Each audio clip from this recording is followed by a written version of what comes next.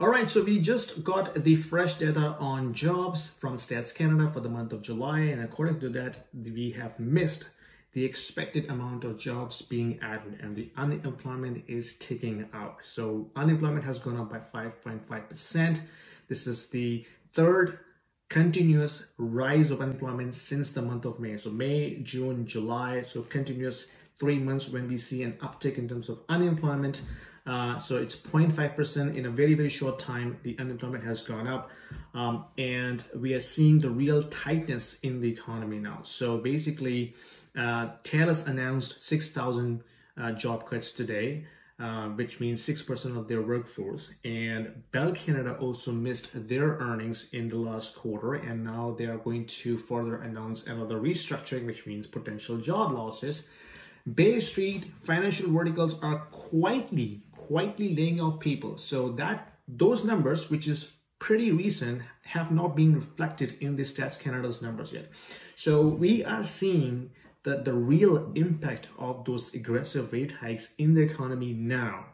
So the rate hike program started last year. So it took almost 1 year to really see the potential impact in the economy. So mind you, there's always a lag between 12 to 18 months where the rate hikes is going to take more time to be absorbed by the economy. So we haven't even seen the true impact of the rate hikes yet.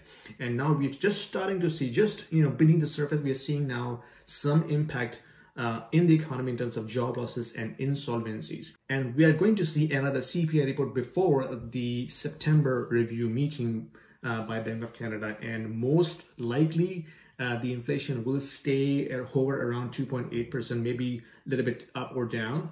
But if I was Tiff Macklin, I would definitely consider pausing the rate here. And the reason is, as I mentioned, the lag effect. We haven't seen the true impact of rate hikes in the economy yet. And now we're seeing large corporations like TELUS, like Bell Canada, like the Bay Street financial verticals are laying off people in big numbers. Like 6% reduction, that's a big one. And Bell Canada already cut a lot of people last quarter.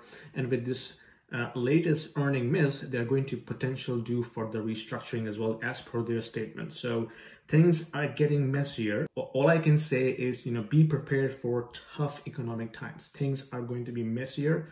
You should have some savings pools, built up, for your rainy days, and don't make any unnecessary purchases. New house, new car, you should park that decision for some time later, because things are going to get messier. And don't expect rates to cut down anytime soon. Unless we see a severe recession, I don't see any case for a significant rate cuts. Anyway, this is just my observation. Let me know what you're thinking. If you like this video, give me a thumbs up, subscribe, and I'll see you in my next video.